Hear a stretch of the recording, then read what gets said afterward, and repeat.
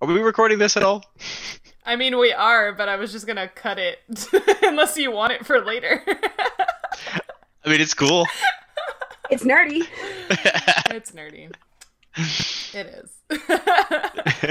Do we want to like officially start? We could. It's been a while since I've done one of these. I know, that's when I did the one with Brian and Joe the other day. I was like, oh my gosh, it's been forever since I like opened one of these. That's so funny. It's okay. The opening is kind of like how I do the openings of the one-on-one interviews I make on my YouTube channel. So I was like, I'll just say the same stuff. It's fine. Oh, goodness. So hi everybody, here we are with yet another nature chat. This one we should have done way earlier, but things got really complicated this year, if you didn't know. So we're finally interviewing Cindy. Yay! We're doing a nature chat with Cindy. Yeah. Yay! So we have a lot to cover with Cindy because she's been in the game for a little while now. Mm-hmm.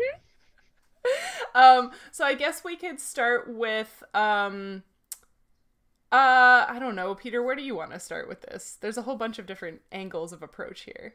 Well, I mean, I guess we should go with like who Cindy is first, Sure. and yeah, Cindy, do you want to just like tell us a little bit about yourself before we get started? Who are Well, I'm I guess native born Texan. I'm originally from the Houston area, from the coast, Galveston County.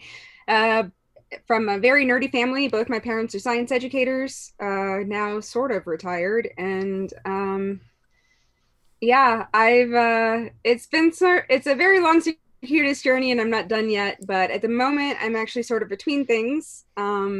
I've done work both in software development and in the arts. I've done a lot of theater work. But at the moment, I'm in a little bit of a holding pattern while I work out. I actually got diagnosed with narcolepsy 2 years ago, and I'm still figuring out how that works. So yeah, in the meantime, I'm doing fun make-em-ups with my friends, and now with y'all.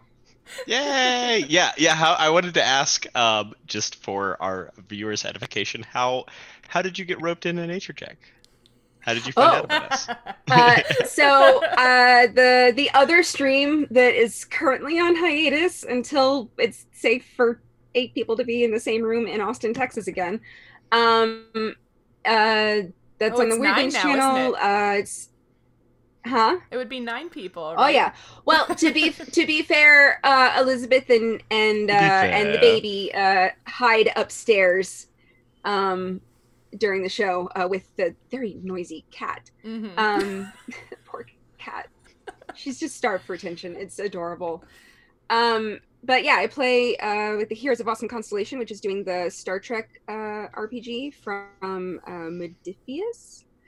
And at some point, so on that, I'm playing the chief engineer. And at some point during one of the games, we had the chief medical officer and I think our commander and a couple other people involved trying to have this whole conversation and figure out this puzzle that involved genetics. And I'm sitting there just dying because, like, Cindy, the human player, knows much more about genetics than Izzy, the Andorian engineer, with a medicine score of 1, which in that game is very low.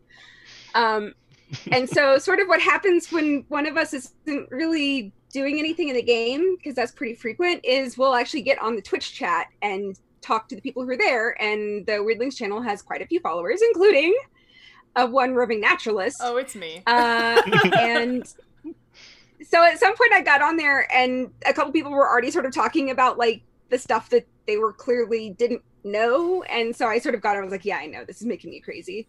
And we just started chatting and having a real good little fun time in the chat room. And then that turned into, at some point, because I think Mark recognized, he was like, oh yeah, she runs her own RPG, or she runs her own D&D campaign. It's a bunch of, it's called Nature Check, and it's got a bunch of like naturalists and I think his line was something scientists. like, It was scientist friends. yeah, he was like, oh, that's Cheryl, she runs a game with a bunch of scientist friends, because then Jordan was like, I want scientist friends, and I was in the chat and then like in the YouTube comments being like, Jordan, you can have scientist friends, message me. Like, We will be friends with you. right? So yeah, then that turned into a sort of a someday invite that turned into a March invite. Yeah. Because Yeah. I And it's think been Cindy's great super having you. cool and a good storyteller. Absolutely. Yeah. So, Some of the okay, theater that I did was. Mhm. don't let me interrupt I you. was going to say some of the theater that I did was improv, and so that's sort of how I ended up there, which is then how I ended up here. So. Well, then you're better prepared than everyone on Nature Check, I think, for for D&D. A little bit. Yeah. So I guess that's a great lead into talking about Nadia. Like, how did you create Nadia, your character on a Nature Check? Well, we had sort of talked about if I wanted to be a helper or an antagonist, and I said helper. And then sort of based on sort of areas that I do know some about, sort of landed on pollution. That's something. So my dad's an environmental toxicologist, and so I grew up learning all about all the various terrible things that we do to our environment. And there was already the thing with the bad fish and the poisoned river. And so we decided it would be a character that was involved in that. And from there, I think Cheryl gave me an option of 2 different kinds of water beings. And I don't remember what the other one was, but the method looked much more entertaining. And part of the draw actually was the fact that she does have intelligence 6. So I have Izzy, the hyper competent engineer on the Star Trek game. And then I also play a Firefly game where I accidentally made another character who's just a hyper competent engineer, and both of them have like these really complex family background things. And I was like, okay, I want 2 things. I don't want to have to be the smartest person in the room, and no family. Because when I made those characters, I was like, I hate that gaming trope of like everyone's like an orphan. Like, no, that stinks. You should have someone who comes from a relatively healthy, balanced background. And then it's like, oh, people with relatively healthy, balanced backgrounds don't leave home. Yeah, to go become mercenaries or whatever. Cedric Yeah. and Fletcher both had like happy family lives, and they went off to Yeah. be adventurers. But I'll say for Cedric, I am like, oh my god, I need to go back and listen to everything so that I can write down all the stupid made up things that so like all the much, family yeah. members that I've made. but in why did I do this to myself? The 4 of you, we have 2 people with like full and complete families, as far as I know, and then we have 2 people who are complete orphans. So I guess there's there's a total of 4 players and 4 parents, and then there's Nadia. Who Who's may just a have free a total spirit. and complete family, but they're just trapped on a different elemental plane, Right. so we don't have... Yeah. Well, they're not Not an trapped. issue at the She's moment. trapped. Yeah. Right, yeah. Oh my well, gosh. great. They're Well, probably so worried. Someday I'll roleplay I mean, your they've been frantic worrying parents. for a very long Yeah. time. so, have we talked about your experience with the first, like when you came on to Nature Check for the first episode that you were on? Have we I mean, I know we've talked about that like off stream, but I don't think we've ever talked about that on stream. I don't I don't And I think we feel like have. that's pretty excellent. A It little bit was of so funny. Like by the time I left that day, my face was hurting because I'd been like laughing Same. and smiling so long. Yeah. So I was sitting literally right beside Cheryl for that whole game, obviously. Headphones on so I could listen in, but then like was being quiet when she was talking, and you mute frequently enough that it actually was real easy to like have these little side conversations. But sometimes also like typing or writing stuff down. And you guys took forever on that boat. And the friends that were hosting were walking by with like a notebook with like paper on it that said 3-hour tour, and just parading across the room like right in front of us every once in a while. I feel like it was So, exceptional yeah, we were for all them having a real to good laugh. only hear our half of the conversation, right? Like they couldn't hear what everybody else was doing. So Yeah. And it was just, oh man, it was so funny. But what was it like? I mean, I was there and like I heard you, coming up with ideas, but like what did it feel like to be sort of like listening to them messing around, waiting to get to your part, and then also like when we finally did get to the part where you were interacting with them but they didn't know it? Like what was that like to, sort of have the opportunity to mess with them off screen? Yeah, it was funny because like the first thing was like, I tried to hide and someone rolled a crazy high check to spot me. So it's sort of I had this whole like sort of entrance thing in my head, and that just went immediately out the window because you knew there was someone there. Um, and then yeah, just following along and like this conversation y'all were having at the time, I'm going, I'm supposed to be deciding I want to hang out with these people, and they're literally talking out loud about killing fish people. Like that's why I even asked. I was like, did they just say that out loud? And Cheryl asked me, like, yeah, sure. It's like, so they ended up being just little things of sort of, like someone said they were hungry, and I was like, oh, I can drop them some food. Except what I dropped was uncooked cashews, and then, yeah, just sort of this. I guess sort of the justification in my head was like, let's see what these guys are all about, and if they're gonna make it out here by themselves, I'm not sure. So it was yeah. touch and go there for a while. Yeah.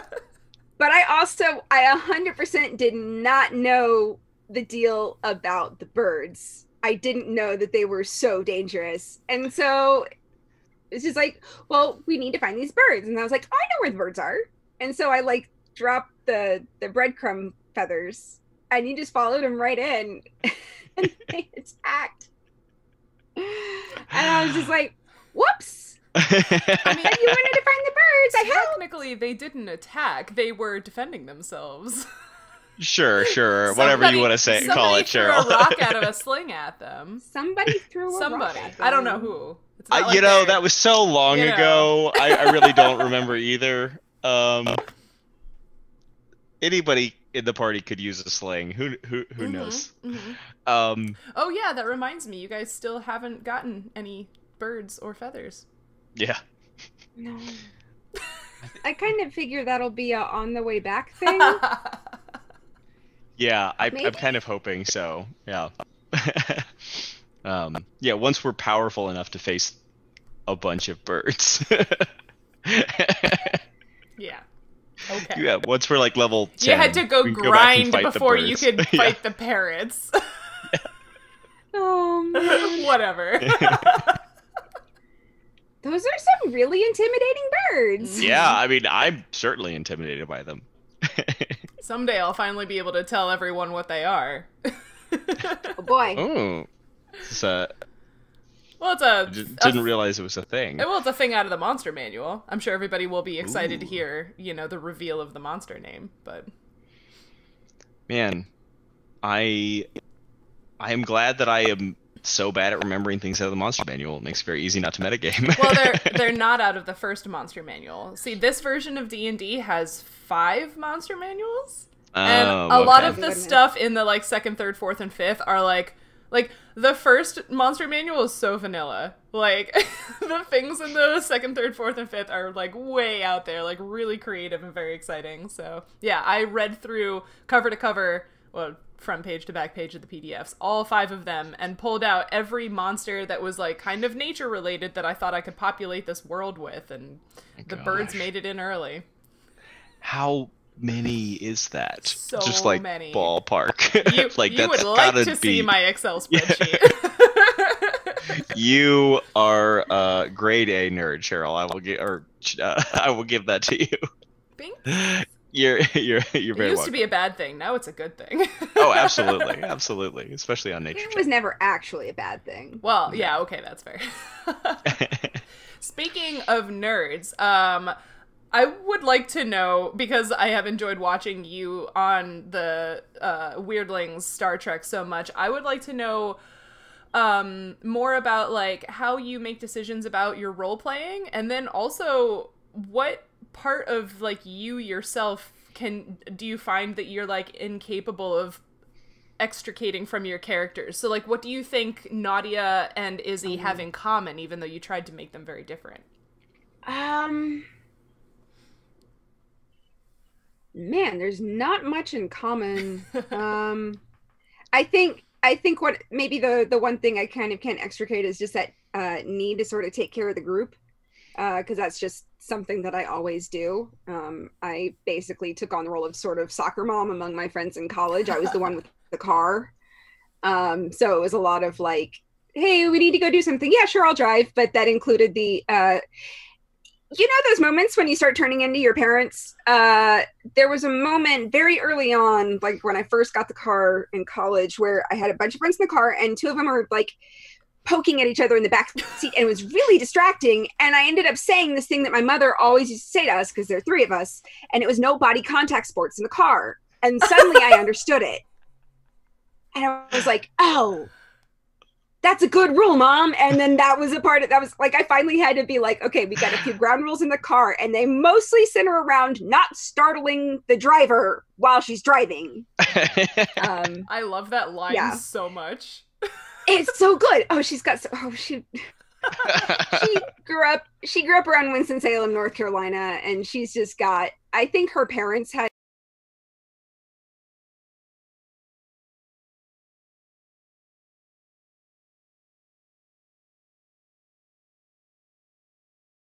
What's that?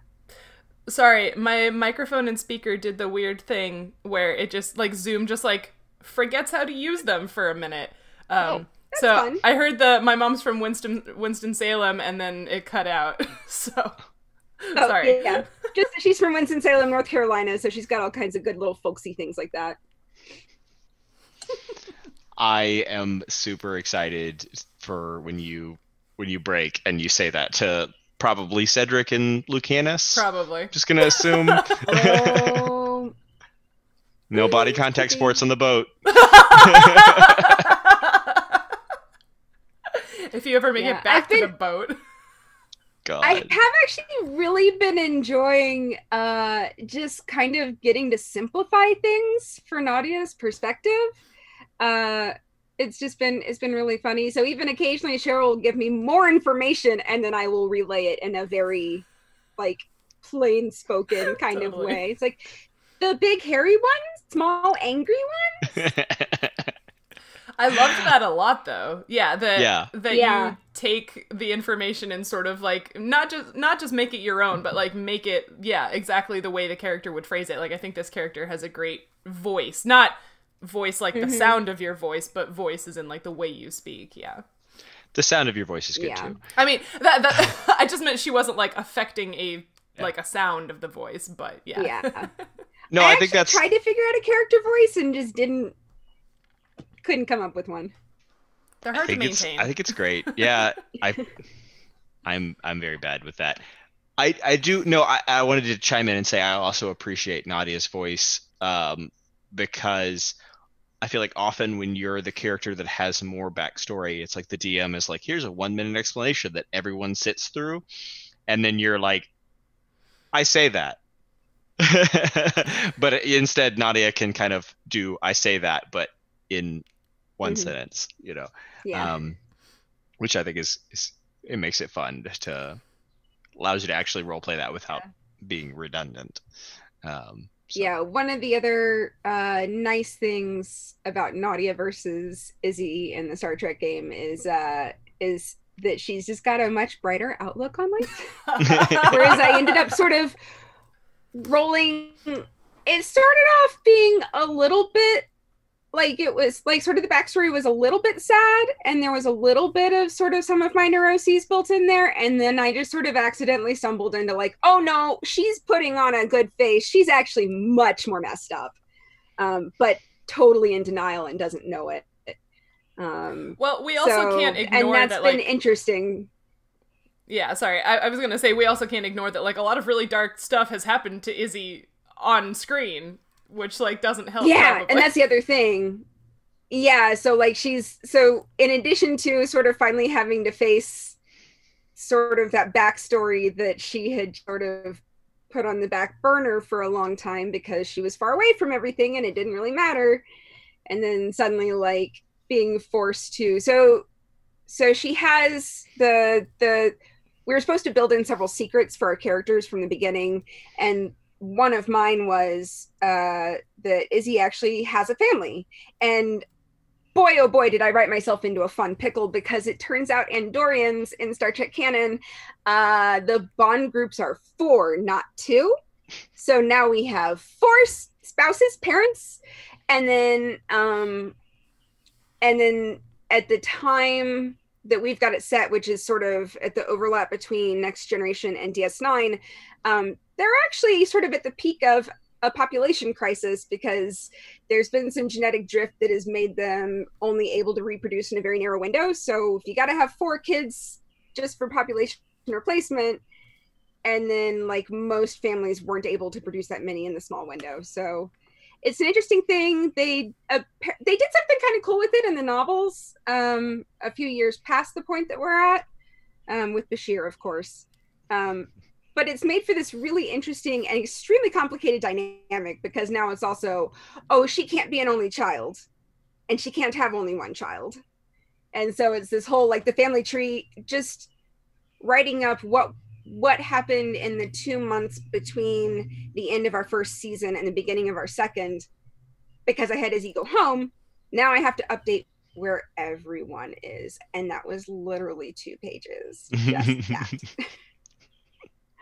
So, yeah. So I'm excited to not have to track that much background with Nadia. Mm-hmm. Yeah, I've always felt like the Andorians were a race that didn't get enough attention in the TV show.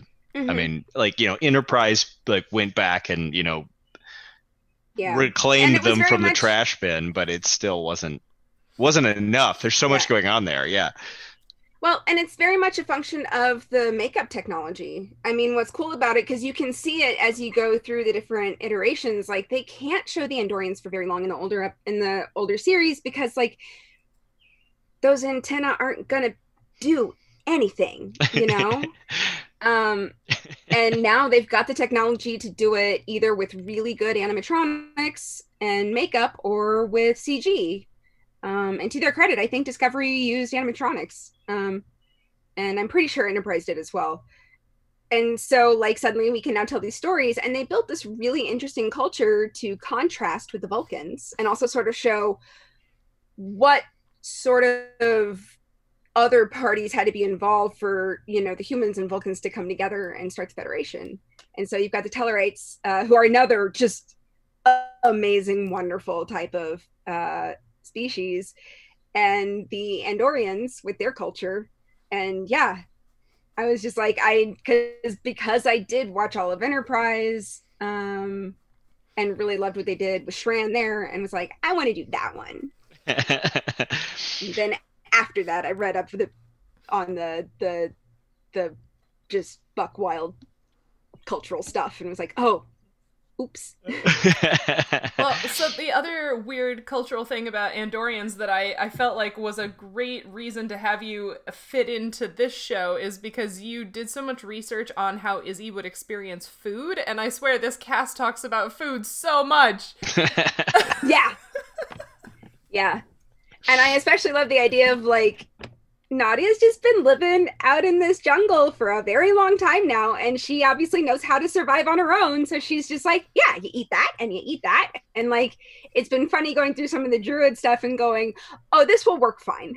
Yeah, it's a very good fit. You need to know nature around you. And I was like, yeah, this will work. So, okay, behind the character of Nadia, like, do you feel like being trapped in the jungle by herself for a very long time, like, it doesn't seem like it's affected Nadia, right? Like, I feel like if I was going to write a character, if Cedric was trapped in the jungle for a very long time, he would come out like Robin Williams' character in Jumanji, right? Like, but Nadia's just like, hey, how's it going? Yeah, sort of in my mind. So, for one thing, there are other beings in the jungle that she has been able to communicate with. I mean, she was there basically seeing friends at the time she got trapped. And then, so there's still that, but she's also, just the way I've sort of got her in my mind, she's very, she's just kind of aloof. And so she's able to just sort of entertain herself. And her approach basically was like, sort of cautiously sort of scout out the area and then figure out where she could be safe and then just stay there. And she's been perfectly happy just sort of poking around, just existing. because she certainly doesn't have any ideas for how to get back.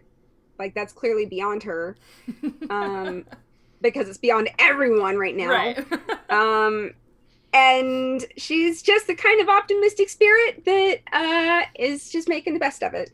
And like part of her reason for like needing to seek out others is that like there's a major problem with the river, which is a major part of her habitat. Plus like where her friends live. So yeah. Makes sense. So how old is Nadia? You know, she's got to be at least 100, right? Yeah, I think the loss happened like 86 or 90 years ago, something like that. So yeah, we sort of waved our hands over that, but I feel like the other good explanation here is that like I am certainly not going to be the first DM to say this, that like time works differently on different planes. So like, you know, she might be this many years old in this plane, but like on the plane of water, she would be a different amount of age. So, you know, it's fine. Yeah. We never addressed it, and I figured that was probably for the best. Well, something magic creatures. Yeah. I don't know if this is something that we've talked about on Nature Check before, but it's definitely something that comes up in discussions of how different races or species age in D&D, where like people of equivalent maturity are different age, right? And I think different people think like, well, you know, so an elf might not be considered mature until they're, I don't know, what, 60, something like that. Lucanus is over 100 years old, but he is equivalent in age to Cedric, who's around 30, and to Kay, who's around 17, 18. Fletcher is the old person in the group. So it's like a prolonged adolescence is kind of the standard in D&D. I think which is true in real life for some species. I mean, humans have the most prolonged adolescence of any animal that exists on Earth. But there's a difference between having a prolonged adolescence and having a long lifespan, right? Some animals have a very short adolescence. So like, even though like I think humans and dwarves and elves in D&D have their adolescence basically matches up as a percentage of their lifespan to their overall age. But I think if you were to redesign how those species work, it would make complete sense to just be like, yeah, when dwarves turn 18, they're considered adult dwarves, and then they live for another 300 years after that or whatever. But anyways, that's a long way of kind of circling back to like the idea that like Nadia could still be an adolescent, you know, that, or maybe adolescent lasts for hundreds of years as a water method, and then you're a mature, you know, maybe you're the equivalent of a periodical cicada where you're immature for 90% of your life, and then you're like, when I turn 900, I'm gonna find a mate and then die. I don't think the book entry actually had anything about Mepha age, which was part of the reason that we were like, it's fine. Like, yeah, I went looking for it specifically just to be sure that we didn't have to have some sort of hand wavy thing or take like certain disadvantages, because they do have an aging mechanism in the game. But the other thing I was kind of thinking was she was probably fairly young when she got stuck. So it's sort of the equivalent of, you know, well, kind of like the guy in Jumanji who, you know, went over as a kid and wasn't done yet. And just is kind of figuring things given what I do know of the world now. Right. Yeah. The most transformative spring break. Yeah, right? Pretty much. So is this your first time playing 3.5? You were talking about mechanics in the game. Yeah. Yeah. How do you like it compared to... It's really interesting. If I didn't have so much spare time, it would be a problem. But I've actually been really enjoying... Yeah, I've actually been enjoying sort of the nuances of it and just having something to kind of sink my teeth into and learn. Because I haven't really had a lot of that in the last several years. So it's been it's been a nice challenge. I will say there was a moment when I started looking into the druid stuff a few weeks ago when I kind of went, what have I done? But I feel a lot better about it now. There's a lot to play with, and I'm the kind of weirdo who enjoys an opportunity to pull out a bunch of index cards and colored pens and start writing out spell cards. So yes. Yes.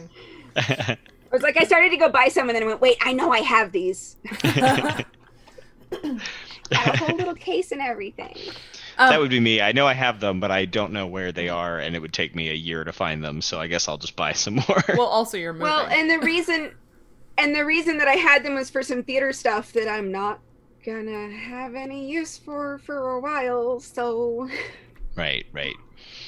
So, yeah, even though spellcasting classes in this version of the game are or can be a little complicated or require a lot of reading, I guess, like, you told me that Druid was of interest to you when Nadia had a chance to level up, but I don't know that we really talked about, like, what motivated you to pick Druid.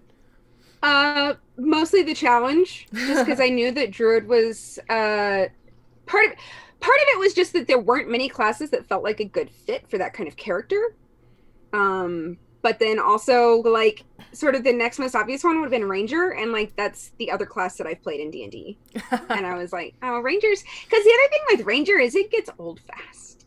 Yeah. You can do some cool stuff. Like, it's really great for lower level, and then you sort of watch everyone else get all these really cool powers and stuff, and then you're just like, hey... That's why I'm such a big fan of... I can do one more thing, talking to animals. That's why I'm such a big fan of prestige classes, because I think that, Ranger is certainly one class where that can happen, but there are several others where, like, oh, it kind of feels repetitive unless you, like, really specialize or customize your character quite a bit. Yeah. Well, and the other thing that's kind of helping as I look at the Druid stuff is, like, again, through the lens of Nadia with her limitations...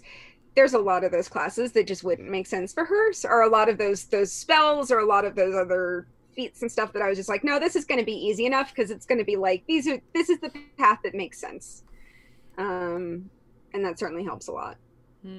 As far as just, I was just gonna say it does feel like a natural fit to me. Yeah. And this feels especially topical. I didn't know that it was going to be so important so fast, but how do you both feel about having some backup on healing and not being the only divine caster in this rather accident-prone party? Boy, that sure was convenient, wasn't it? It came in clutch immediately, which I was not expecting. Oh my God. Well, and the hilarious thing was I hadn't actually looked up any of the spells yet before that game. Like, that particular week had ended up getting really crazy, and, like, I literally sat down to look at stuff like 4 or 5 times in the 2-week break between those games, and every single time either something came up or just like it just didn't happen. And so at the end of that game, when, like, the cleric is down and Cheryl's just like, well, you might check out your spells. Yeah, it was a nail biter there for a bit. I'll also say that the death mechanic in 3.5 is really interesting. I actually like it's much more nuanced than it is in 5, and I was reading through that and going, oh, this is cool, just from this completely just nerdy viewpoint. I shared it with one of my friends who's on the Star Trek game with me, who's currently playing 5 game, and like, I think I sent him a screenshot of the page, and he was just like, no. But it's cool, right? No. I know I've said this multiple times, but I just, like, really appreciate healing and dying in 3.5 so much more, because it feels so much, like you said, nuanced or realistic, that, like, oh, if I was in combat today and somebody, like, cut my arm really badly, like, I'm not gonna wake up tomorrow and the cut to just be gone, right? Yeah. And same thing, like, in 3.5, I told you guys it was actually to your benefit that you had so much longer to die than in 5th, right? So yeah, I like all of that more nuanced and slower approach, because you die slower, but you also heal slower. Yeah, you also heal slower, which that's kind of worrying, but then again, I've also got that rapid heal thing. So I'm a lot less worried about that than I would be. Because it's Yeah, that's basically great for like, oh, it you. rained, cool. I went outside and slept in the rain. I'm better. Well, now it's good for all of you because if one of the two party healers has fast healing, Yeah. No, it's it's really good for fabulous. you and complicated for me. Yeah. Yeah.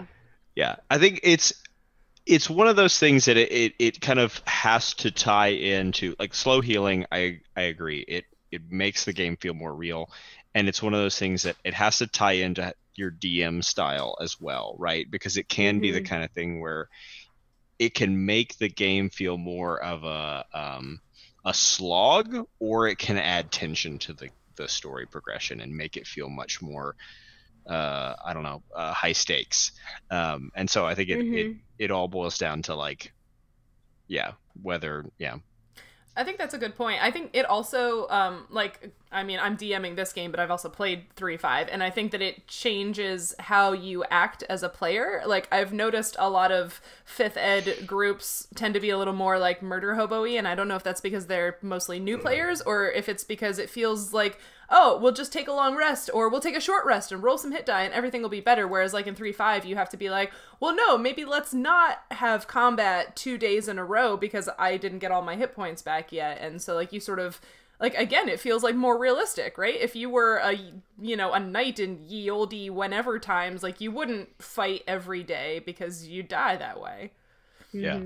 Well, and like our tank has crazy high hit points, but it's gonna take a while to get them back up. Yeah. So like, cool, we can throw him at this thing today, but then he won't be back to full strength for a few days. I just pictured Nadia literally throwing Lucanus, and it was delightful.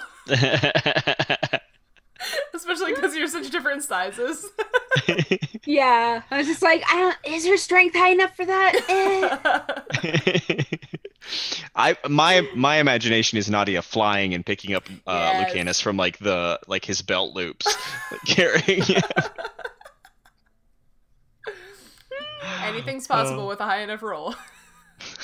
I guess. It's true.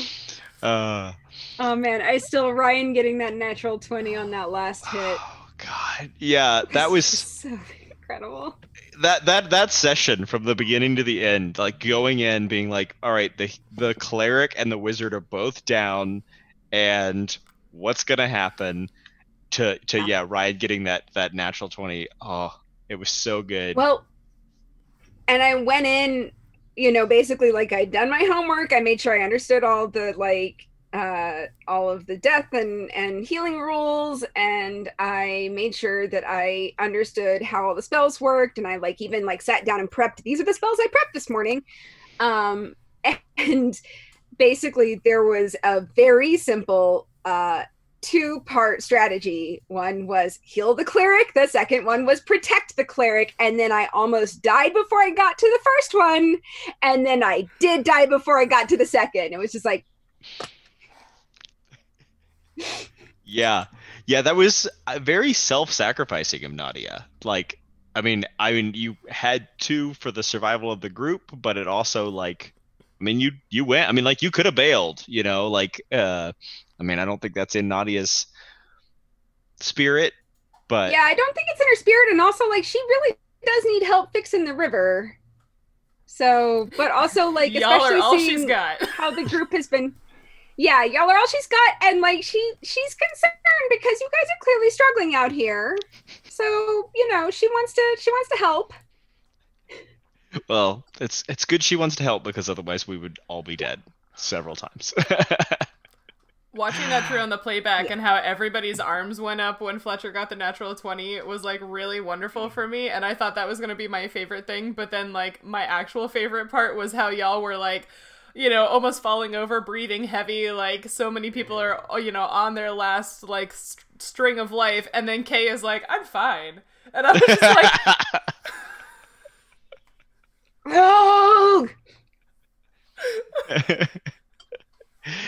Yeah, Kay's whole character is definitely interesting, and I think it's gonna be really interesting to see how she grows and develops as a person, because there's a lot going on there. Yeah. Yeah. Since we just said y'all are all Nadia's got and she wants to keep you alive to help her with the river problem, Nadia, do you like have evaluations or like particular feelings about the other members of this group you're with? And like how have those maybe evolved since you first met them and they were talking about killing fish people? Well, on that particular front, I think she feels more comfortable that they're not sort of as bad as that conversation made them sound. And I think she really like appreciates how y'all have just sort of brought her into the fold and especially taken care of her, because again, like she basically got Cedric back up to stable and awake and then went down. But part of that was sort of, the understanding that like, yeah, I'm pretty sure he's gonna take care of me. I'm pretty sure. Very and then trusting. just, yeah, I think there's still a bit of trying to protect them from themselves. Given some of the situations we've gotten into, stuff like there was at least one moment of sort of translating something with the myconids. I'm trying to remember what it was. But there was just sort of a moment of like, no, y'all aren't getting it. Like, this is how this works. But then also like there's definitely from the beginning been like this concern for Kay and just kind of, seeing that she doesn't seem to be super happy to be out here, so maybe kind of make sure that nothing else bad happens, because that's sort of where some of the sort of showing where to find the food out here and trying to make things seem less scary. As well as I ended up, one of the things I threw at the group when I was trailing you before we all caught up to each other was it one of the birds or there was an animal or something. I'm trying to remember what it was. And I was like, hey, look at my friend. And then Kay was terrified of it. I think you startled a harpy eagle out of a tree and it was carrying a monkey, because I remember like she still screams about the harpy eagle and a monkey like once per episode when y'all are in the rainforest. Yeah, I'm trying to remember if the because there was like an a tapir, right? There was a giant anteater and there was a tapir. So yeah, okay. There were I think one of those I was somehow involved in, but also just seeing that like so trying to sort of show that like, no, that's not a scary thing. It's a friend. Yeah, I can't imagine being actually afraid of a tapir. They're so adorable. They're so cute. So cute. Now that I think about it, I think you're right. It was the giant anteater because she like hid behind Lucanus, because giant anteaters are giant, like enormous, and she was like losing her mind. Oh, and then when you were finally with them, you were like, oh, it eats bugs, little bugs, and then she like lost her shit again because she was like, oh, the parrots are dangerous, but the giant scary thing eats ants. And like, yeah, that's fair. That's fair. But I loved that too. Your explanation of an anteater is just like, it eats bugs, little bugs. Like, that was so good. The little ones. Yeah. Oh man. Mm-hmm. So, Cindy, do you want to talk about any aspect of science or anything like that you're particularly interested in? Want to talk about it in? Yeah, I actually thought I would take advantage of the opportunity to talk a little bit about narcolepsy. Excellent. I didn't want to ask because I didn't know if it was like something you wanted to talk about more, but I was hoping you would say that. It actually is. So it basically, it took me a decade from the first time that I had a doctor who was pretty sure they recognized it until I actually got diagnosed. And at that point, it had been 10 years from when I first started falling asleep in classes in school. And that was 6th grade. I was like 12. So that was completely after my education, because I finally saw a doctor after I had just massively struggled through college. And that's actually pretty standard. There are a lot of people that it can take literal decades to get diagnosed, and that's mostly because it's not very well known. and very poorly understood. And so, yeah, I've been researching it a lot, mostly just to sort of arm myself, because it's sort of required some very fundamental shifts to the way I think about living the rest of my life. But then also being able to talk about it might help someone else, you know, either help people to understand someone they know or actively help someone actually get diagnosed earlier, because it's a very frustrating process. Well, what do you think, like, is there something that you wish that um, somebody had told you earlier? You know, if somebody had come to you 10 years ago and said, "Did you know?"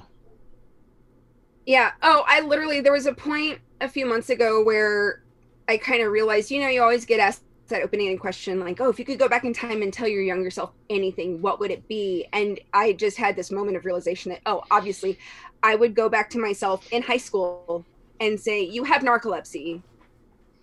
You should get that taken care of. Like, you should start dealing with that now because it's going to affect the rest of your life. Because it did ultimately end up impacting a lot of my education. I had originally intended to go into engineering and was already struggling with staying awake in classes enough that both my grades had started to drop at the end of high school. And then I just was really struggling to understand new concepts, because I couldn't, concentration, focus, and memory are all very strongly affected, because the net result of narcolepsy is basically, um, you're basically sleep deprived perpetually. So just imagine pulling an all-nighter, or like dead week in college when you basically haven't gotten enough sleep for like 3 or 4 days in a row. That level of tired at all times. And so that level of loss of mental focus. And there's a lot of the mechanism of memory retention and filing that happens during the different stages of sleep. And so, so basically what narcolepsy is, there's a particular neurochemical in your brain that is tied to the circadian rhythm, and the sleep-wake cycle, called, it's got two names because two different groups of scientists identified it within a couple months of each other, and they each came up with their own name, and there has not really been a consensus since then. But it's called hypocretin or orexin, and that's basically, it's based in, I think, the hypothalamus. I have taken copious notes because I can't hold things in my brain at all. But yeah, it basically, it functions purely within the brain, so it's not one that goes out to the rest of the body like other hormones. And it works as both a neurotransmitter and a neuromodulator. And it's really fascinating, all this different stuff that it does. And the science is still fairly new. A lot of this has happened in the 2000s. So they're still trying to figure out how it all works. But the short version is it controls the switch in the brain that determines whether you're awake or asleep. And if you're asleep, what part of sleep you're in. So this particular chemical isn't produced enough. Like there's, it's usually an autoimmune response. Occasionally it can just be something that's damaged, that causes that switch to be faulty. It's basically just a sad little leaky valve kind of situation. So I dip in and out of different stages of sleep and wakefulness 24 hours a day, 7 days a week. So that means that during the day, I can be hit with sleep attacks. And at night, I have really disrupted sleep because instead of, awake, level 1, level 2, deep sleep, REM, like there's this nice stair step that you're supposed to see on the hypnogram.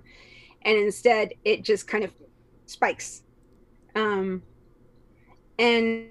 the way that that ends up appearing to the person is this really weird group of symptoms, because you get excessive daytime sleepiness is the obvious one, but that can also take the form of sleep attacks, where you basically have this just really insatiable, like it feels like a physical pressure on the brain. So if you've ever been up for way too long and you feel really tired all of a sudden, and it kind of feels like something literally pushing on your brain, like that's what a sleep attack feels like. And that can hit at literally any time. And there are certain things that can be done to help with that. But ultimately for just everything overall, there's no actual treatment for the problem yet. Like they're still kind of working on it. But yeah, so all of these symptoms have to be sort of treated individually. So one is excessive daytime sleepiness. The other things that happen, because you can sometimes drop into, especially REM sleep, which is the portion of sleep where you dream, that can end up doing some interesting things. So one of the features of REM sleep is that your body goes into sleep paralysis, because the idea is you don't want to be acting out what you're dreaming while you're asleep and not aware of your surroundings. Sure. So sleep paralysis can occur. That's usually pretty close to when you're already falling asleep or waking up. But that can be really scary, because like, you know, you wake up in the middle of the night and you can't move at all. And then there's another feature called cataplexy that is sort of like that, only instead of like when you're already like coming in or out of sleep, just if you have a really strong emotional response to something, you can just suddenly lose muscle tone. So it actually looks to outsiders a lot like a seizure, but the person stays conscious the whole time. So, and sometimes it's something as simple as like knees buckling. Fortunately, my cataplexy is very, very light. So that's pretty much the most that I get. You know, sometimes if I'm laughing real hard, my face will kind of sag in a weird way. But there are people who will just completely lose muscle tone in their entire body. And that's any strong emotion. So if you're shocked, if you're laughing really hard at something, if you get very angry, so anything that really gets you worked up, some people with narcolepsy with cataplexy can have these just extremely severe cataplexy events. And that means that they can't drive, they can't, you know, they have to spend their entire life sort of checking out their surroundings and going, okay, can I get to the other side of the room without potentially harming myself if something makes me fall over. And so that can be really debilitating. And that's, you know, and that's when a lot of people, when they think of narcolepsy, they think of, you know, like the character from Moulin Rouge who just falls over asleep all the time. So that's sort of where that idea comes from, but it's really incorrect, because again, like they're fully conscious, they just can't move, and it like passes quickly. But it's real scary, because again, you're in your body and you have no control over it for a second, or for up to a minute usually. And then the fourth really identifiable symptom is on the other side of that. So if you go into REM sleep rapidly from being awake, you can basically start dreaming while you're still awake. So that either means, so we've got hypnagogic or hypnopompic hallucinations. And so hypnagogic, there we are with the words that I read many times and in my head before I actually learned how to pronounce it. But hypnagogic means it's as you're falling asleep, and then hypnopompic is as you're waking up. And I actually have some pretty clear memories from college of, because I was sitting in all these classrooms trying desperately to stay awake, and suddenly the professor would be talking about something very strange that had nothing to do with the subject matter, or I'd see something weird in the room with us and go, does no one else see the, and then realize, oh, I'm falling asleep. At which point, so there was the one that I remember really clearly was my Cal 1 professor, who was just wonderful, and we do all sort of weird things worked into lessons when we were talking about exponential growth, talked about tribbles, And then at some point, one of the lessons diverted into like the things that knights need to like this very specific materials that are needed to fight dragons most effectively, but it wasn't like a math thing. It was like a magic thing, and I just kind of had this moment of that doesn't seem right.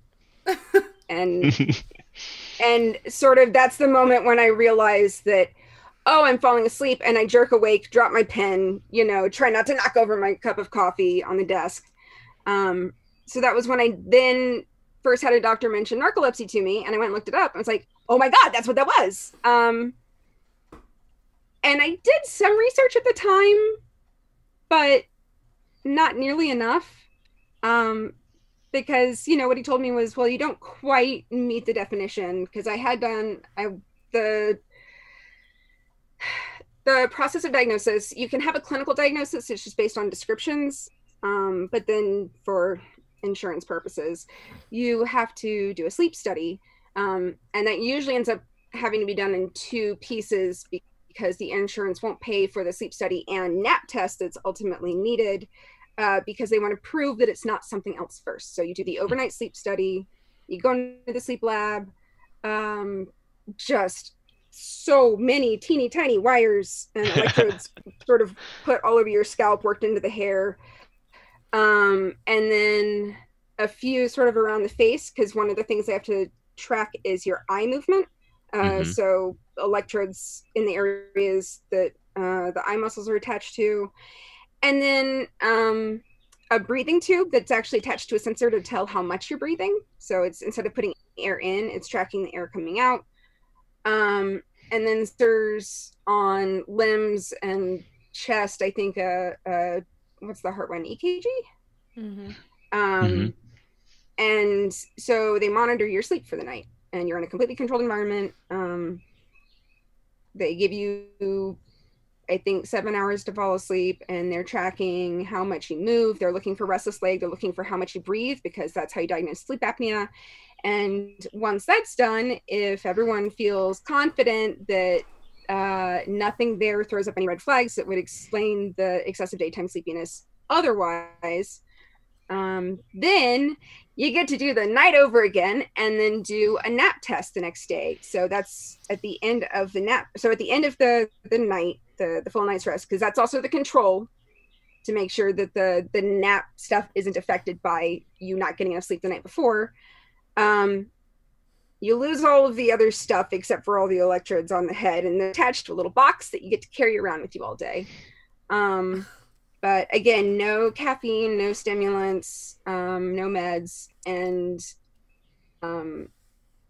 they wake you up. You have to stay awake for 2 hours, and then you lay down and try to sleep for 30 minutes. And then at the end of the 30 minutes, they wake you back up, and then you have to stay awake for 2 hours. And then we repeat this at least 4 naps. If at the end of the 4, they've got at least 2 that show really clear signs, because what they're looking for is how long it takes you to fall asleep in general, and then how quickly you fall into REM sleep, because neurotypical brain, when you fall asleep, it'll take you at least like 20 to 30 minutes to go into REM sleep. So you wouldn't do that during a nap, right? Yeah, so you wouldn't do that during the nap. Or you might, but like way at the end. I think what they're looking for is a 15-minute cutoff. So they want to see if you do that within 15 minutes of falling asleep. And then if you don't have a good definitive answer at the end of 4, you have to do a 5th one. This most recent one I did. So I got a clinical diagnosis almost 2 years ago, but I didn't actually do the sleep study until the end of last year, because the insurance was like, okay, we paid for your medication for a year, and now we want you to like go get the lab test done to prove that you really have the thing so we can continue. To their credit, they did at least completely cover the cost of the sleep study, so that was nice. But yeah, we had the technician had talked to me about like, it'll either be 4 or 5, and we'll be able to tell you. So when I woke up from the 4th one, I was like, so do I have to do a 5th? And she was like, oh no. Oh. You're going home. Oh. You definitely have it. Yeah, you're good, but not good. considering that so when you lay down they have to do they have to plug the box back in and then do a little calibration test to make sure nothing got knocked loose and that all of the eye movement gets tracked properly. So like you're laying down, the room's already dark, but they need you to do up, down, side to side. Like it's maybe 30 whole seconds. And I actually started falling asleep during one of those on one of the last 2 tests. Oh no. Because keeping yourself awake for 2 hours in a room by yourself sucks. Yeah. That's across the board. Everyone that I've talked to that had to go through one of those, like we all agree, like, no, this is just the worst. Okay, I have a... And so like, Sorry, I was going to say, yeah, I have a question about that, because you're saying, like, you're alone in a room and you had to keep yourself awake for 2 hours, but, like, you just told us that, like, you would fall asleep in classes where, like, you were obviously engaged with and interested in the material, so, like, what happens if you can't keep yourself awake for those 2-hour spaces? So basically, like, I took stuff with me, and I learned this lesson after the first one, because I did one of these, 10 years ago, and I had taken something to read, I think, with me, and then a few other things, and pretty quickly discovered that sitting and reading is not going to cut it. And so for the second one, especially because I was just so exhausted, I'd been doing all of this like creative work all year, and the week leading up to it, I couldn't take any of my stimulants or my sleep aid. So I'd had just horrible sleep all week long. I was exhausted. I was basically, how toddlers just get super cranky when they're really tired and then it's past their bedtime? That was me. Was me in the car with my roommate driving me to the place because I wasn't safe to drive. And like I got there and I was just like, everything is terrible. But yeah, I specifically took several projects, like crochet projects, and I think I even just took like some coloring stuff. I was just like, I'm not gonna try to get anything productive done here. None of this is anything that matters at all.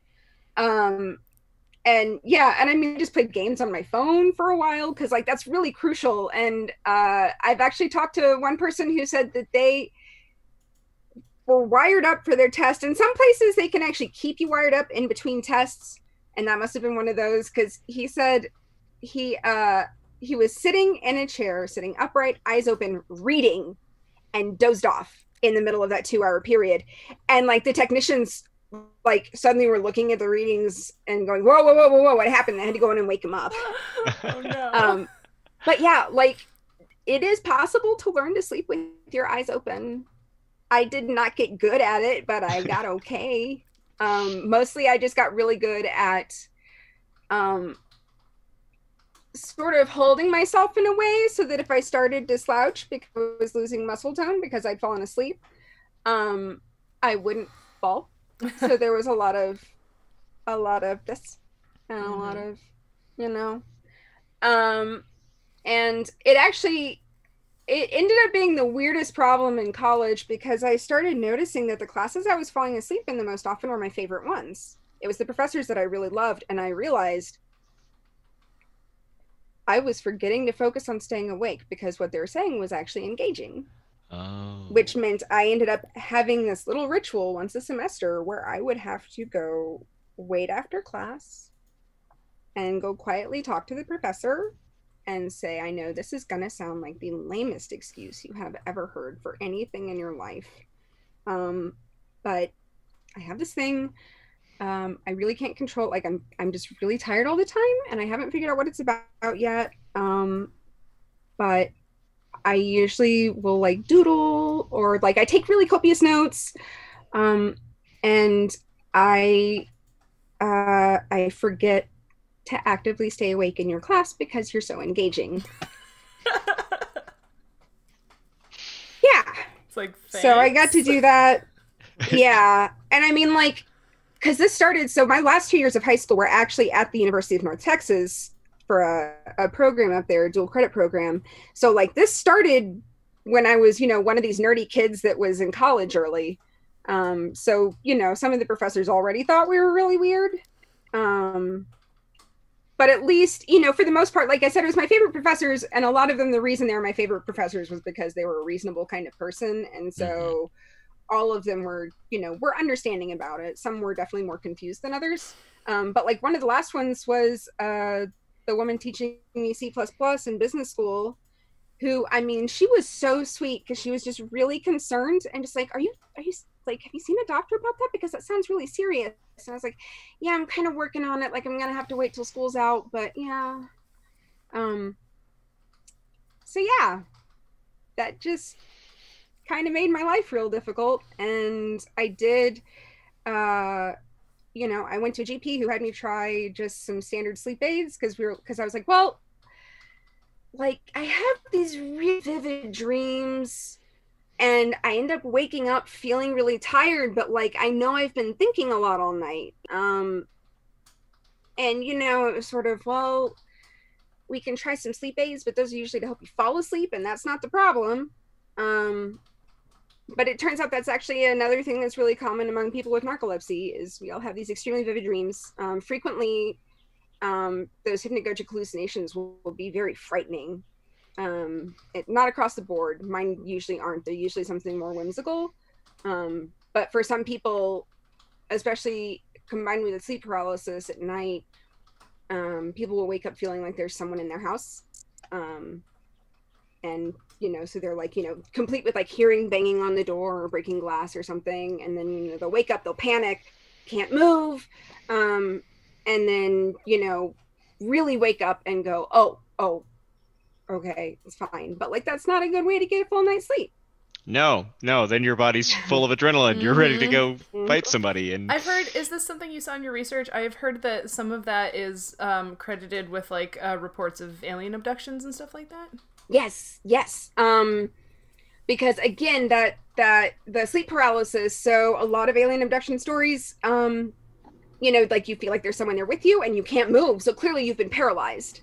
So yeah, a lot of alien abduction stories can very easily be explained away. And sleep paralysis is actually something that isn't exclusive to narcolepsy. The only one of that major tetrad that is cataplexy. Like you really don't see that anywhere else. But yeah, excessive daytime sleepiness can be tied to all kinds of things. And then the sleep paralysis is something that happens to most people at some point in their life. Just, like maybe once or twice and not on the reg. And then those hypnagogic, like that is a thing that can happen to people. It's just not very common. Sure. But again, I think I maybe lot one time in high school after like 2 nights of barely any sleep, something like and that. That's Yeah. The thing. Anyone who's experienced severe sleep deprivation has probably experienced one or more of those other things. It's just that the cataplexy doesn't usually hit other people. Yeah.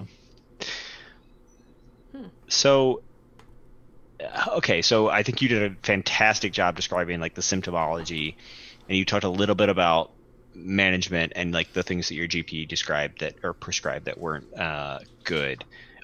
Like, can you talk a little bit about like ways that narcolepsy is managed? Like, yeah. So again, they know what the actual cause is, like, or maybe not the full mechanism, but they know like there's this chemical transmitter that's not that for whatever reason people's narcolepsy don't have enough of in their brain.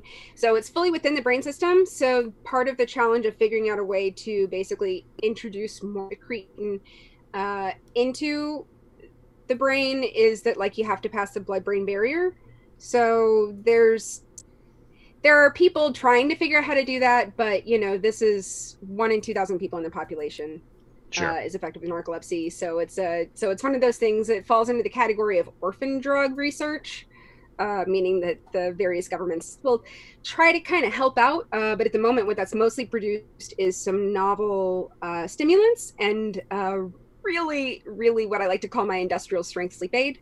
So yeah, the treatment options, the first ones obviously are just stimulants. So amphetamines have been prescribed forever, sort of since it's been recognized as a thing. There's also a drug called modafinil that other people will recognize. It's also used for shift work disorder, basically just meaning anyone that's really having trouble staying awake during the day. or staying awake during the time they need to be awake because of whatever reason, and shift work is obviously one. And that's actually now the preferred, either modafinil or armodafinil is now the preferred sort of emergency backup medication for the Air Force when we really need our people to be awake. Right. Because they used to use amphetamines. Yeah.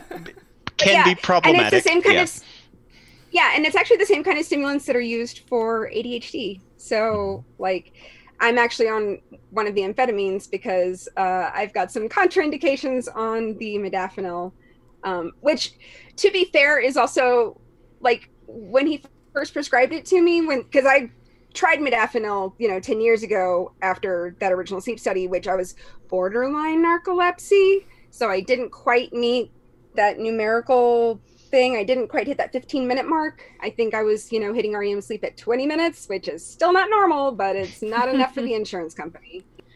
But at the time, he was like, you shouldn't drink alcohol while you're on this. And it, because it can damage your liver if you're also drinking while you're on it. And it can also interfere with hormonal birth control. And so I went to look it up, and it was really new at the time. And like all of the stuff about it was like, yeah, we still aren't really sure what the mechanism is. And I'm going, the FDA approved stuff when they don't know the mechanism. So I went back and looked it up within the last year. Still says the same thing. They still don't actually know quite how it works. Like, it's a dopamine re-up inhibitor, but it's a selective one. So the net result is it does help with wakefulness and has fewer other side effects than the amphetamines, because the amphetamines are just kind of, nope, we're keeping all the dopamines in the bloodstream as long as we can. But that can also, like, that's also part of why it can become addictive. Fortunately, apparently the part of the brain that, like, one of the things that hypocretin does is it helps sort of direct dopamine to the right places when it's released. And with less hypocretin, you get less precise dopamine reactions, which ultimately means that people with narcolepsy are going to be less prone to addiction. So that's cool, I guess.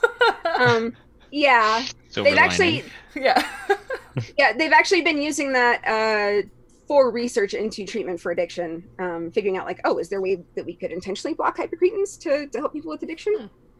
But yeah, there's that. There's a new drug called Sunosi that is also an epinephrine dopamine reuptake inhibitor. I don't know a whole lot about it, but it's another one that basically, like, helps with wakefulness without doing, because what caffeine does is there's a chemical in your brain that builds up that makes you sleepy. Don't remember what it's called, and I don't remember which page it's on. But basically that builds up over the day. So is that melatonin? Melatonin is the signal that tells you it's time to sleep. Right, okay. That's the traffic conductor that tells you to go that way. Adenosine builds up in the brain while you're awake, and then at night you process it. And the reason why you can wake up still feeling tired if you don't get a full night's sleep is that your brain hasn't fully processed it. So you still have some of yesterday's adenosine in your system, and now you're building up more.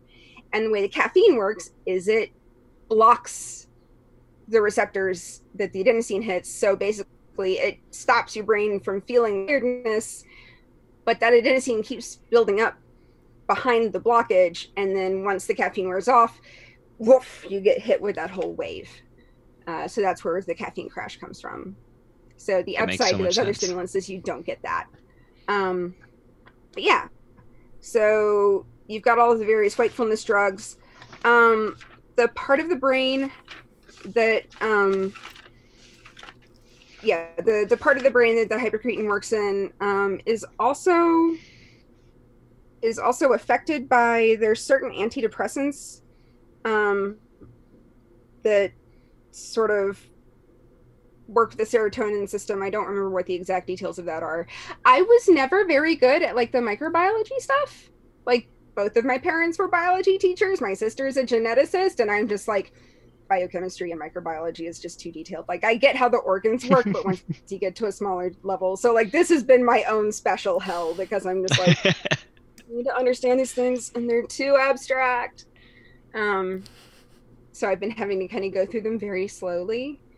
But yeah, so there are certain antidepressants that can actually help with the mechanism that's basically short-circuiting to cause cataplexy. And including some of the older ones, like the tricyclic antidepressants are actually some of the better ones for that particular purpose. Yeah, and then the really big one that's become sort of a frontline treatment over the last, I think, decade is called Xyrem, and that's that industrial strength sleep aid. It is a highly controlled substance because it is GHB, the date rape drug. And the way that works is it basically will force you into a deep sleep. So it'll sort of overpower that malfunctioning switch that wants to jump between levels, so that you actually get deep sleep for a while and then you kind of come back out of it. The way that it works, it has to be in a liquid form. So dosing is tricky. And then also, if you take enough to knock you out for a full 8 hours, you will stop breathing. So you have to take a 4-hour dose, set an alarm, wake up in the middle of the night and take a second 4-hour dose. Oh, wow. Which is super cool when you're with like other people, if you're on vacation and you're sharing a hotel room or whatever, figuring out how to set up those alarms so that you don't wake up anyone else in the room with you. And it's still wild that like you still don't get a full 8 hours of uninterrupted sleep this way, right? Like it's obviously much better than without, but like. So the way that the sleep cycle works, that actually works out because you repeat a 90-minute cycle multiple times. Mm-hmm. So actually waking up in the middle of it isn't a huge deal because you're naturally gonna have a wake up period in there somewhere anyway. Mm-hmm. But the critical thing is that you can get a couple of full cycles in each 4-hour block. Yeah. I guess I forget that other people wake up in the middle of the night. Sorry, I sleep literally like a rock, and that doesn't happen to me. Yeah. They've actually studying some of the like non-industrialized cultures have found that basically like the siesta model is our natural model. Like there's a point in the afternoon where the body wants to take a nap. And so like they've even done some studies on Mediterranean cultures that used to do that and then sort of stopped over the last 20 to 30 years and have seen a very specific decline in certain health factors because they stopped doing those naps. Yeah. Sleep science is really fascinating and slightly terrifying because basically like modern lifestyles are killing us slowly because we're not getting enough sleep. I don't think that's the only reason, but yeah. It's a surprisingly big one though, because it affects everything. It affects your blood pressure, it affects your immune system, it affects memory. So you'll see people who swear their whole lives that they can get by on 3 or 4 hours of sleep at night, and then they end up with really debilitating memory loss at the end of their life. And Ronald Reagan and Margaret Thatcher are two really public examples of like these people who bragged that they didn't need to sleep and then just their brains just self-destructed at the end. Oh, interesting. Which is just tragic because you've got these people that, they're like, I'm too busy to sleep, because people act like sleep is a bad thing, and it's not. It's the place where our minds, because basically what happens is all of your memories from the day, everything that you took in gets taken out and sort of sorted. And then, I'm trying to remember which steps. It's the deep sleep is the point at which you're basically sort of defragging, like you're all the memories of the day are sort of being sorted. I think defragging is a reference that ages you. It's what it sounds like though. The description, because you're basically you're having to move little bits at a time because you've got limited storage space, and so the brain sort of moves some of them around. And in REM sleep, your brain starts sort of making connections and filing things in particular places. and then you go back and repeat that multiple times. And so like earlier in the night you'll see more deep sleep, and then usually it'll be heavier on the REM sleep at the end. So that's like the critical place where a lot of your connections and a lot of your sort of memory filing happens. So if you cut your sleep short, that's what you're depriving yourself of.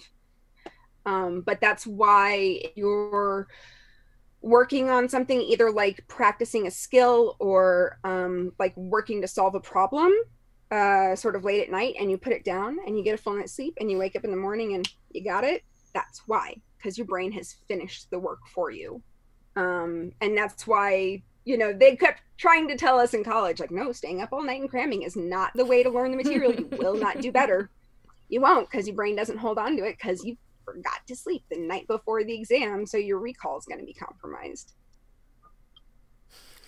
So you mentioned something. So when you mentioned staying in a hotel room with somebody else. So I guess to me that I don't know, that it prompted me to think.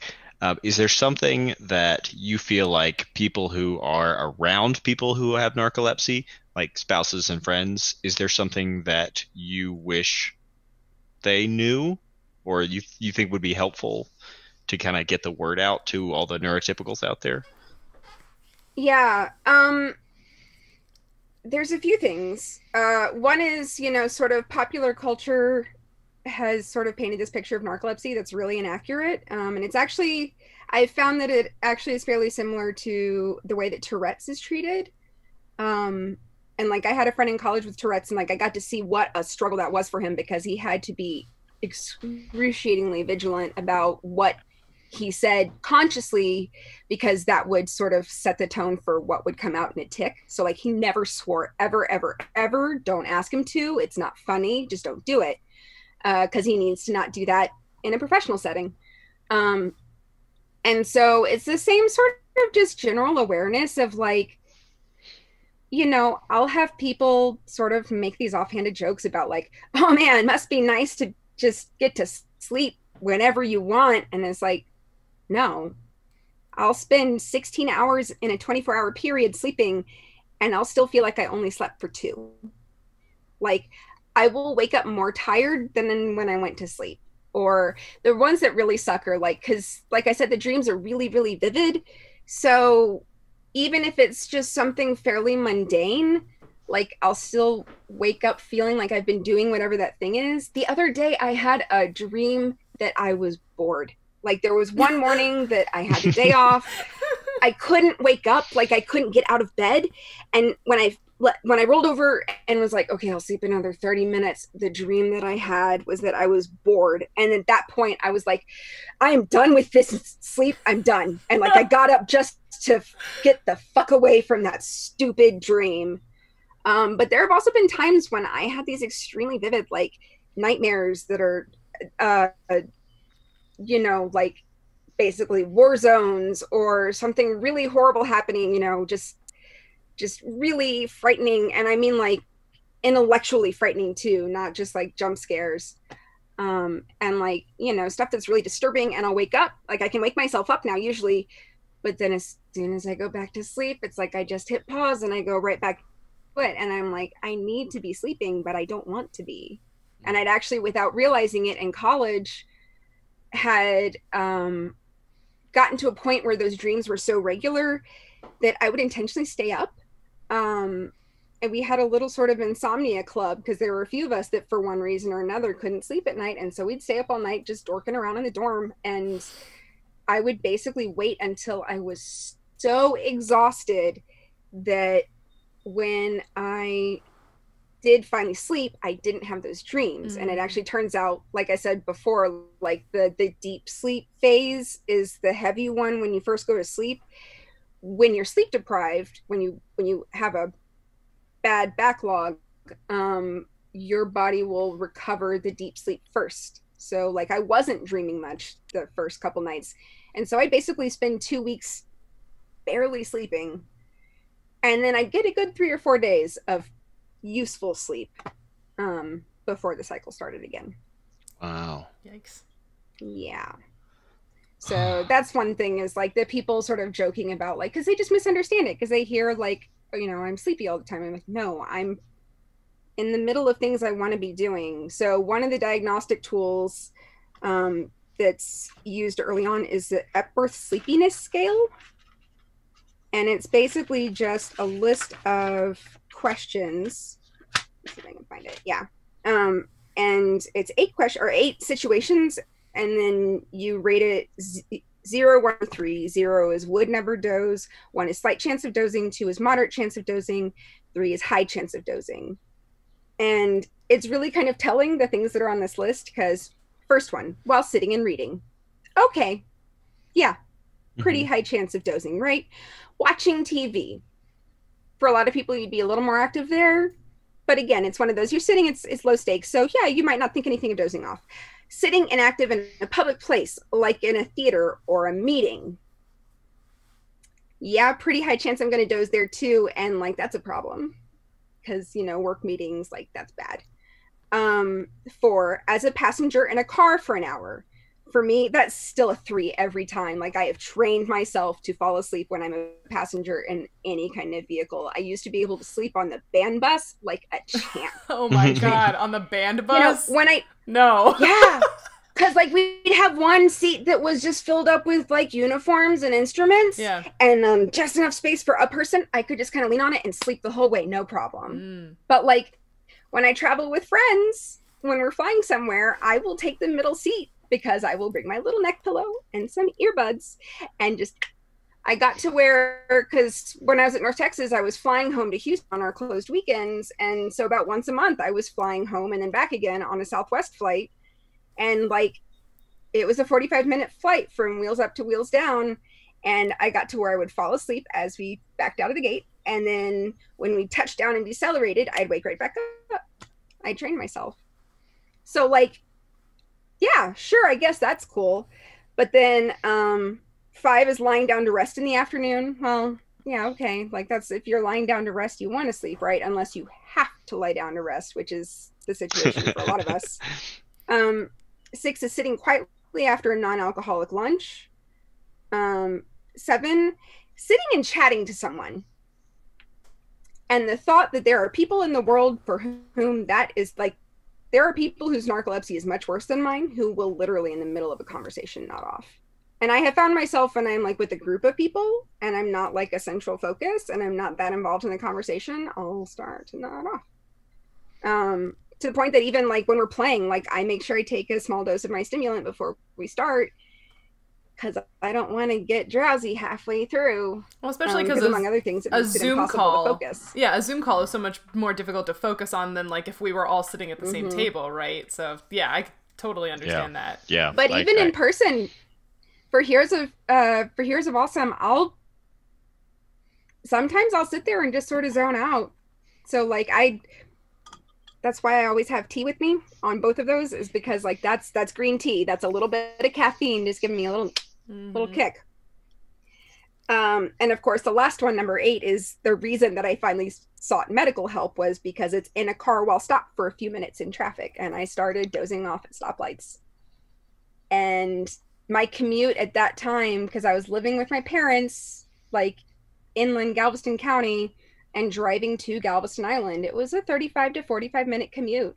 And there were a couple times that I caught myself dozing off in traffic. And the other thing that's really scary is getting to the office and realizing, like, I don't remember my commute. Oh. I know I got here. I don't remember it happening. Now it's really repetitive.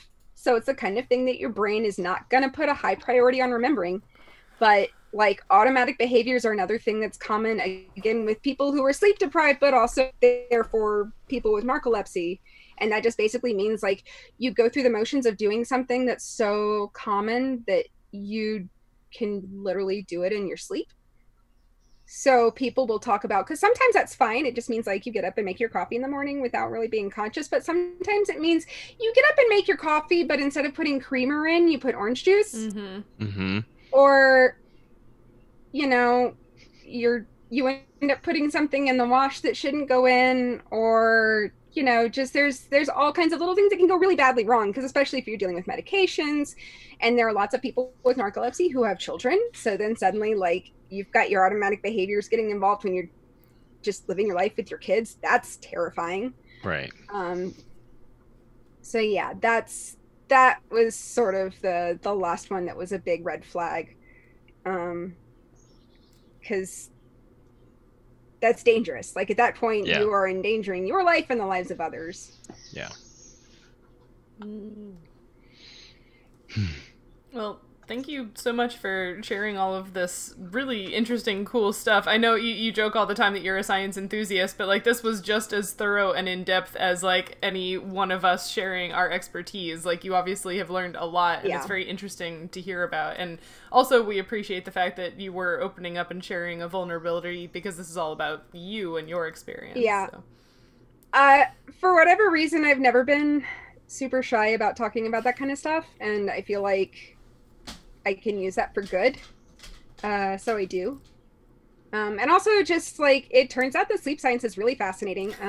It's kind of right up there with some of the stuff that Brian was talking about with fungi. Like it's just not as well understood as you would think it is, as you would expect. There was actually, it was kind of funny because he mentioned the sleep behavior of a particular kind of ant.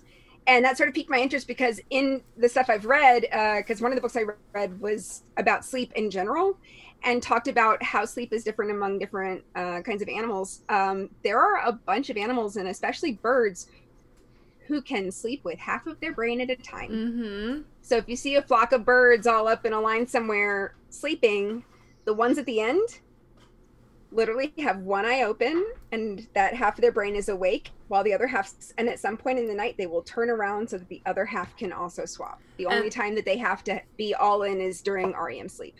And marine mammals do that, because like if you think about a dolphin or a whale or something, like they can't stop to sleep entirely because they have to keep consciously coming up to the surface for breathing. So yeah, I think that's super cool. They're basically still, they're trying to figure out how, like, I think the sort of assumption at this point is they must just have a different type of REM sleep, and we haven't found it yet.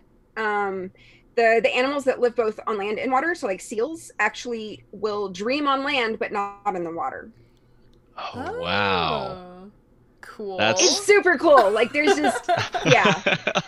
It's really, really wild stuff. And yeah, there have been 3 books in particular that that I really enjoyed, that have been really useful. The first one was actually called Wide Awake and Dreaming, and now I can't remember, it's Fleischer, I think, but it's actually a memoir from a woman who has narcolepsy and who got diagnosed during college.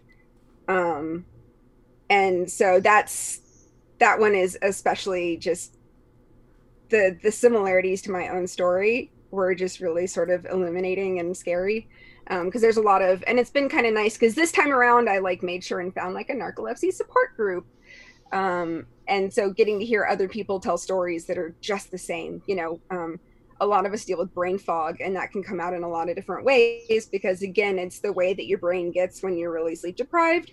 So a lot of times I'll just kind of lose words or just can't recall something.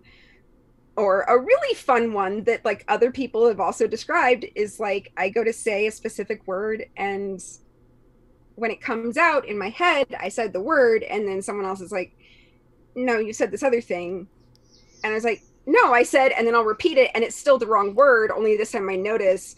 There's actually an instance of that on the Star Trek stream. I got the names of a character's kids mixed up at one point, and like Jordan is correcting me because I like what I said in my head was right. To be fair, the Romulans' kids' names were confusing anyway. Yeah, but DeCilo and Delemy, yeah, like, but it was like I literally had the name written down in front of me. Like I'd kept the notes in front of me to keep them straight, and I still I was looking at it and said what I was reading, but it was the wrong one. Interesting. And then the other 2 books, Sleepyhead by Henry Nichols, is like he also actually has narcolepsy. So he started off to write a book about narcolepsy, and then sort of was persuaded to broaden it a little bit and talk about sleep in general. But there's a lot you can learn about how sleep is supposed to work based on how narcolepsy makes it not work. And then the one that's sort of more technical is Wiley's Unlocking the Power of Sleep and Dreams by Matthew Walker, who is a researcher at UC Berkeley, I think.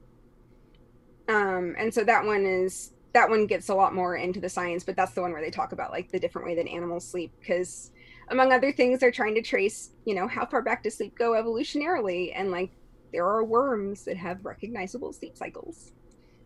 Would So you say yeah. the name of the third book was?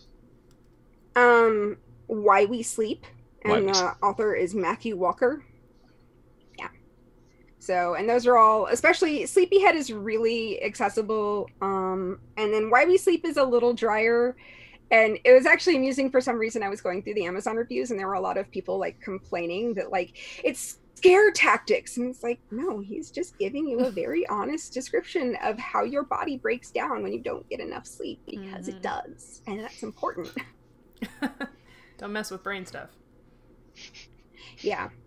Yeah. Well, and just the description of hypocretin in both books and explaining all the things that it does is just kind of wild. And it's one of the few systems in the human brain that doesn't really have a good redundancy system.